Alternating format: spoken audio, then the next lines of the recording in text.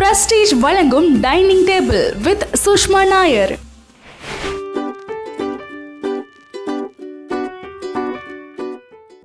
எல்லாருக்கும் வணக்கம். நான் உங்க Sushma Nair and welcome back to Prestige Presents Dining Table, co-sponsored by Ajit Varsha Basmati Rice. So இன்னைக்கு நம்ம வந்து பக்ரீத் ஸ்பெஷல் தொன்னே பிரியாணி தான் பண்ண போறோம். ஸோ தொன்னே பிரியாணி இங்கே நிறைய கேள்விப்படலைன்னா it's from Karnataka. So Karnataka ஃபேமஸான பிரியாணி தான் தொன்னே பிரியாணி. எப்படி இங்கே வந்து ஆம்பூர் பிரியாணி ஃபேமஸோ அங்கே கர்நாடகாவில் தொன்னே பிரியாணி ரொம்ப ஃபேமஸ். தொன்னேனா நீங்கள் அந்த கோயிலில் பிரசாதம் வாங்குவீங்களா, அந்த ஒரு இலையில பண்ணியிருக்க ஒரு கப், அதுக்கு தான் தொன்னே சொல்லுவாங்க. ஸோ சர்விங் அதில் தான் இருக்கும். பட் நம்ம இந்த எபிசோடில் எப்படி இந்த டிஷ்ஷை வந்து குவிக்காக ஈஸியாக அப்படி பண்ணுறதுன்னு பார்த்துடலாம். அதுக்கு தேவையான இன்க்ரீடியன்ஸ் என்னென்ன வேணும்னு பார்த்துடலாம். கர்நாடகா ஸ்டைல் டன் பிரியாணி செய்ய தேவையான பொருட்கள்: மஞ்சள் தூள், மிளகாய் தூள், இஞ்சி பூண்டு விழுது, லெமன், புதினா, மல்லித்தலை, ஆயில், சீரக சம்பா ரைஸ். ஸோ தேவையான இன்க்ரீடியன்ஸ் எல்லாம் பார்த்துட்டிங்களா? இப்போ வந்து நம்ம ஃபர்ஸ்ட் இந்த தொன்னே பிரியாணிக்கு தேவையான மேரினேஷன் பண்ணி வச்சிடலாம். ஸோ சிக்கன் மேரினேட் அட்லீஸ்ட் ஒரு 15 minutes ஆகணும். ஸோ ஃபர்ஸ்ட் நம்ம அது போயிடலாம். நான் சிக்கன் எடுத்திருக்கேன். ஸோ 500 grams கறி கட் சிக்கன் எடுத்திருக்கேன். ஸோ இதை ஆட் பண்ணிடலாம். நல்லா வாஷ் பண்ணி அந்த இருக்கிற தண்ணி தான். So no problem. Okay, so first வந்து கர்ட் போட்டுக்கலாம். ஆக்சுவலி இது நம்ம பண்ணுறோம் இல்லையா பிரியாணி, சேம் அந்த ப்ராசஸ் தான். பட் கொஞ்சம் எங்கெங்கே ஒரு டிஃப்ரென்ஸ் இருக்கும் அண்ட் மெத்தடில் மேபி கொஞ்சம் டிஃப்ரென்ஸ் இருக்கும். மற்றபடி it's all the same. 3 tablespoon அளவுக்கு கர்ட் போட்டுக்கிறேன், அதாவது தயிர். அதுக்கப்புறம் நம்ம இருக்கிற மசாலாஸ் எல்லாம் போட்டுக்கலாம். ஓகே, மசாலாஸில் வந்து ஃபஸ்ட்டு வந்து ரெட் சில்லி பவுடர் போடுறேன். ஸோ இது வந்து ஒரு 1 teaspoon. ஓகே, மஞ்சத்தூள் போட்டுக்கலாம். ஏன்னா இது நல்லா ஆன்டி ஆக்சிடெண்ட்டாக இருக்கிறனால அந்த சிக்கனில் இருக்கிற அந்த பாக்டீரியா அதெல்லாம் வந்து கம்மியாயிடும். அப்புறம் ப்ளஸ் கம்ப்ளீட்டாகவும் போயிடும். அண்ட் தென் நம்ம வந்து ஜிஞ்சர் கார்லிக் பேஸ்ட் போடலாம். இது வந்து ஒரு 1 tablespoon அளவுக்கு போட்டுக்கலாம். நீங்கள் எவ்வளோ தூரம் ஜிஞ்சர் கார்லிக் பேஸ்ட் போடுறீங்களோ பிரியாணியில் அவ்வளோ ஃப்ளேவர்ஃபுல்லாக இருக்கும். அதுதான் பிரியாணியோட சீக்ரெட். ஓகே, ஸோ நெக்ஸ்ட் வந்து உப்பு கொஞ்சம் போட்டுக்கலாம். உப்பு தேவையான அளவுக்கு போட்டுக்கோங்க, ஏன்னா மறுபடியும் நம்ம ரைஸ்லேயும் போடுவோம் பிரியாணியில், அதனால. அண்ட் தென் கொஞ்சம், அதாவது ஒரு 1/2 teaspoon அளவுக்கு கரம் மசாலா பவுடர் போட்டுக்கலாம். அண்ட் தென் இது வந்து அழகாக மிக்ஸ் பண்ணி 15 minutesக்கு மேரினேட் பண்ணலாம். So let's mix it. So நம்ம கர்ட் எல்லாம் எதுக்கு போடுறோன்னா, நல்லா அந்த என்ன சொல்கிறது, ஃப்ளேவர் எல்லாம் கர்டில் மிக்ஸ் ஆகிடுச்சுன்னா நல்லா இந்த சிக்கன் கூட நல்லா ஜூஸியாக வெந்து வரும். அதனால தான். Okay, minimum 15 minutes. பட் நீங்கள் ஆக்சுவலி ஒரு 2 hours வச்சாலும் ரொம்ப ரொம்ப நல்ல விஷயம். ஸோ மினிமம் 15 minutes வைங்க. ஓகே, நான் இப்போ அது போய் ஃப்ரிட்ஜில் வச்சுட்டு வரேன். நம்ம சிக்கன் வந்து அழகாக மேரினேட் ஆகிருக்கு. ஸோ இப்போ நான் நெக்ஸ்ட் வந்து நம்ம ப்ராசஸ்குள்ளே போயிடலாம். பிரியாணி எப்படி செய்யுதுன்னு பார்க்கலாம். Today I'm using my favourite prestige flip-on cooker. So இதோட காம்பேக்ட் அண்ட் என்ன சொல்கிறது, ஈஸி யூஸ் தான் என்னை ரொம்ப இம்ப்ரெஸ் பண்ண வச்சது. ஸோ இதிலே வந்து நம்ம குக்கிங் பண்ணலாம். Okay, so let's get started. மற்ற இந்த குக்கரில் வர அந்த கஷ்டம் எல்லாம் இப்படியெல்லாம் டான்ஸ் எல்லாம் ஆட வேண்டாம், நம்ம இதில் ஈஸியாக பண்ணிக்கலாம். ஓகே, ஸோ ஃபஸ்ட் இதை வந்து சைடில் வச்சுக்கிறேன். இந்த குக்கரை வந்து ஃபஸ்ட்டு ஸ்டவ் ஆன் பண்ணிடுறேன்.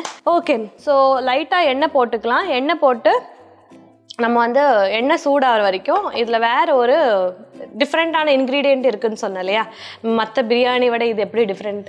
ஸோ இந்த தொன்னே பிரியாணி வந்து க்ரீன் கலரில் வரும். ஸோ அந்த க்ரீன் பேஸ்ட் வந்து ரெடி பண்ணி வச்சுக்கலாம். ஓகே, ஸோ ஒரு 4 tablespoon அளவுக்கு எண்ணெய் போட்டுக்கலாம்.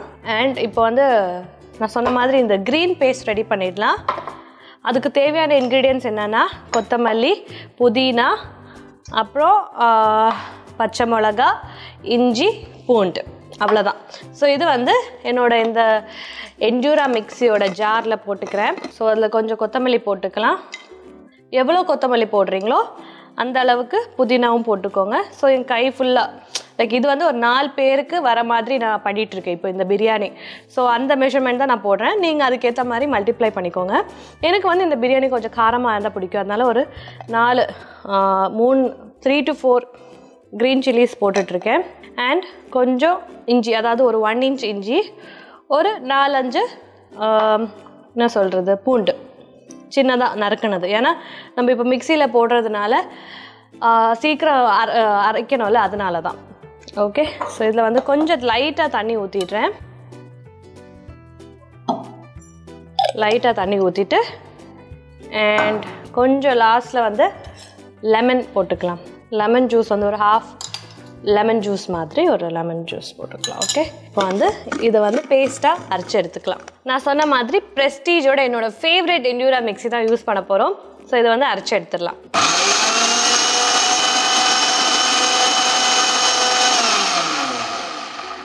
அவ்வளோதான், ரெடி ஆயிடுச்சு. ஓகே, ஸோ நம்ம இந்த க்ரீன் கிரேவி அதாவது சட்னி மாதிரி பண்ணியிருக்கோம், அது ரெடியாக இருக்குது. அது சைடில் வச்சுக்கலாம். நெக்ஸ்ட் வந்து ட்ரை ஸ்பைசஸ் ஆட் பண்ணலாம். இப்போ வந்து இந்த அனாச்சி சொல்லுவாங்கள்ல, ஸ்டார், அது போட்டுட்டு இருக்கேன். அப்புறமா இலாய்ச்சி, அந்த ட்ரையான இலாய்ச்சி இருக்குல்ல, அது போட்டுட்ருக்கேன். லவங்கம் ஒரு 3-4 போட்டுக்கலாம். அதுக்கப்புறம் பட்டை ஒரு 3 போட்டுக்கிறேன். ஓகே, அண்ட் தென் லாஸ்ட்டில் வந்து பிரியாணி இலை போட்டுக்கலாம். ஓகே, லோ ஃப்ளேமில் தான் நான் வந்து குக் பண்ண போகிறேன். நெக்ஸ்ட் வந்து நான் வெங்காயம் நீளமாக கட் பண்ணி வச்சுருக்கேன், அது போட்டுக்கலாம். ஒரு 2 வெங்காயம் எடுத்திருக்கேன். ஓகே,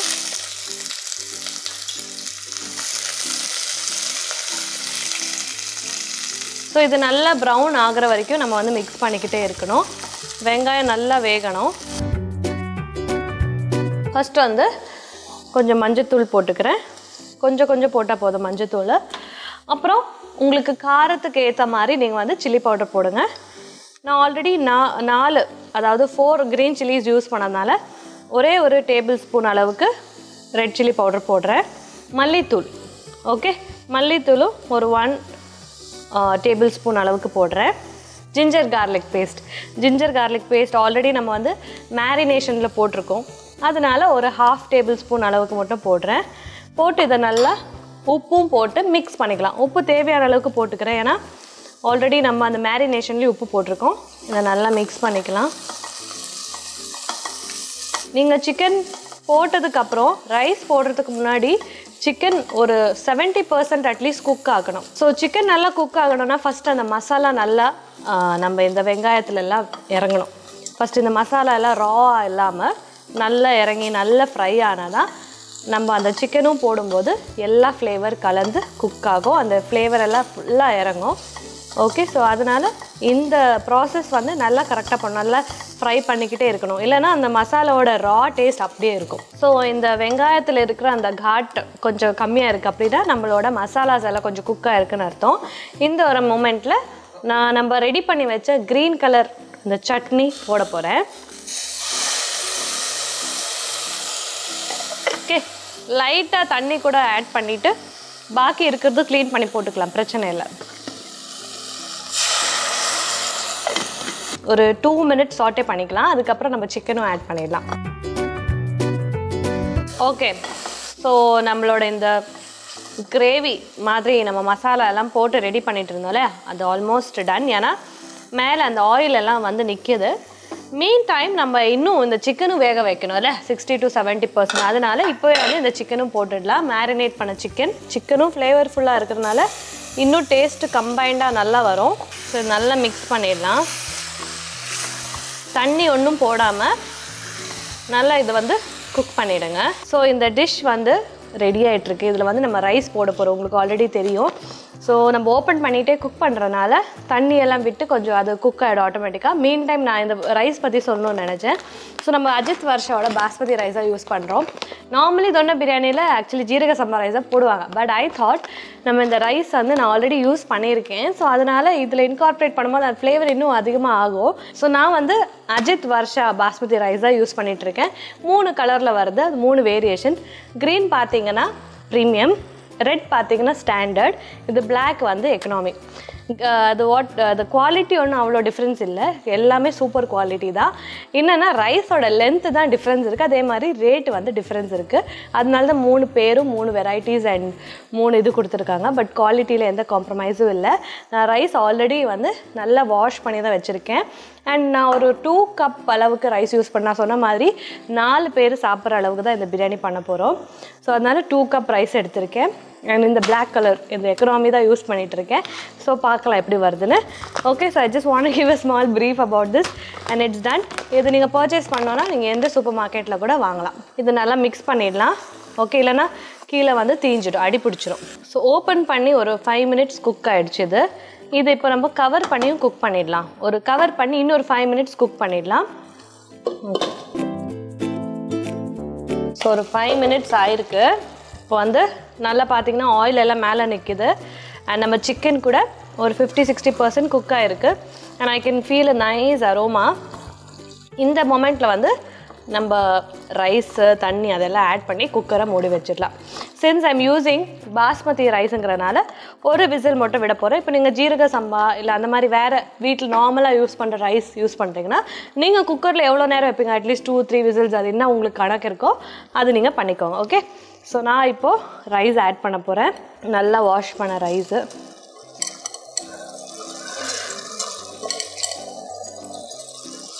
ஸோ 2 கப் எடுத்திருக்கேன். ரைஸ் போட்டாச்சு. இப்போ நான் வந்து 2 கப்பு ரைஸ் போட்டதுனால அதே கப்பில் வந்து தண்ணியும் ஆட் பண்ணிகிட்ருக்கேன். ஓகே, தண்ணி கொஞ்சம் எக்ஸ்ட்ரா ஆனாலும் டேஸ்ட் மாறிடும், கொழன்னு ஆகிடும். அதனால் இது ரொம்ப கேர்ஃபுல்லான ஒரு ஸ்டெப். லாஸ்ட்டில் வந்து கரம் மசாலா பவுடர் போடலாம். ஏன்னா நான் முன்னாடி குக் பண்ணும்போது போடலை. ஆல்சோ கரம் மசாலா பவுடர் லாஸ்ட்டில் போட்டால் தான் அது டேஸ்ட் இன்னும் நல்லா இருக்கும். And last but not the least நெய் ஊற்றினா தான் அந்த ரைஸ் வந்து உதிராக வரும்.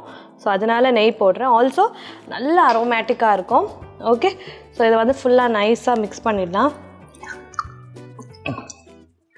I'm so excited. நம்ம Ajith Varsha rice first time use பண்ணுறோம் இந்த ஷோவில். ஸோ எப்படி வரப்போகுது இந்த தொன்னே பிரியாணி பார்க்கலாம். ஓகே, நல்லா மிக்ஸ் கொடுத்துட்டேன். இப்போது ஒரு விசில் ஆகிறதுக்கு வெயிட் பண்ணணும். இல்லைனா ஒரு 10-15 minutes குக் பண்ணுங்கள். Okay, flip on. ஒரு ஈஸி அண்ட் சிம்பிளான குக்கிங் மெத்தட் ஆக்கிருச்சு இது. Okay, that's it, we are done. இப்போ வந்து ஒரு விசில் ஆகிறது வரைக்கும் வெயிட் பண்ணலாம். வாவ், சூப்பராக ரெடியாக இருக்குது. ஸோ நம்மளுக்கு அந்த தொன்னே கிடைக்காதனால நம்ம இந்த ரவுண்ட் ஷேப் யூஸ் பண்ணிகிட்ருக்கோம். பட் இதையும் சேம் இலை தான். ஸோ அதனால் ஃப்ளேவர் எல்லாம் சேமாக தான் இருக்கும், நத்திங் டு வரி. அப்புறம் நம்மளோட அஜித் வர்ஷா ரைஸ் வந்து சூப்பராக குக்காக இருக்குது.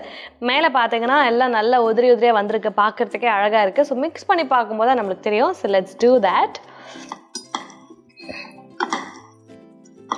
நைஸ், நல்லா வந்திருக்கு, நல்லா சூப்பராக குக்காக இருக்குது. இது சர்வ் பண்ணுறதுக்கு முன்னாடி ஃபுல்லாக மிக்ஸ் பண்ணிக்கிட்டு நம்ம சர்வ் பிளேட்டில் போட்டுக்கலாம்.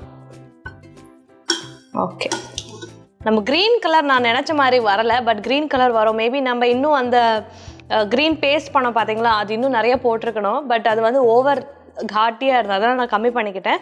உங்களுக்கு நல்லா பக்காவாக க்ரீன் கலர் வேணும்னா அது கொஞ்சம் அதிகமாக போட்டுக்கோங்க. ஓகே, ஸோ நான் வந்து இப்போ பிரியாணி இதுக்குள்ளே ட்ரெடிஷ்னலாக அது எப்படி பண்ணுவாங்களோ அது பண்ணுறேன். ஸோ அழகான பிளேட்டிங்கில் நம்மளோட பக்ரீத் ஸ்பெஷல் கர்நாடகா ஸ்டைல் தொன்னே பிரியாணி ரெடியாக இருக்குது. நம்ம அஜித் வர்ஷாவோட பாஸ்மதி ரைஸ் யூஸ் பண்ணியிருக்கோம். ரொம்ப சூப்பராக வந்திருக்கு. கலரில் கொஞ்சம் டிஃப்ரென்ஸ் இருக்குது. நான் முன்னாடி சொன்னதை விட கொஞ்சம் எல்லோயிஷாக இருக்குது. But it's okay, doesn't matter. டேஸ்ட்டில் வந்து எந்த காம்ப்ரமைஸும் இல்லை. நான் சொன்ன மாதிரி உப்பு கம்மியாக இருந்துச்சு, நீங்கள் லெமன் எல்லாம் ஸ்குவீஸ் பண்ணிக்கலாம்.